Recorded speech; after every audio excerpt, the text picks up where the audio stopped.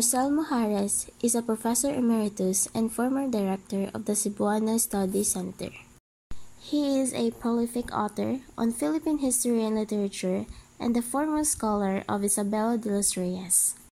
Pedro Paterno, Pardo de Tavera, Isabela de los Reyes, and the production of modern knowledge which deals with life and works of de los Reyes, among others. He is a Filipino historian and critic of Philippine literature, best known for his books on Philippine history.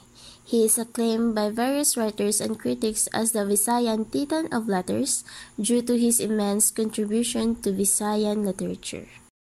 He was recognized in 2018 as a National Artist of the Philippines.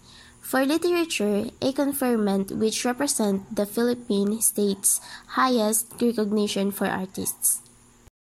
Mojares has a bachelor's degree in English, a master's degree in literature, and postgraduate studies all at the University of San Carlos, as well as a PhD in literature from the University of the Philippine Diliman.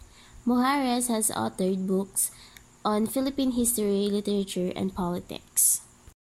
He has been recipient of 6 Philippine National Book Award.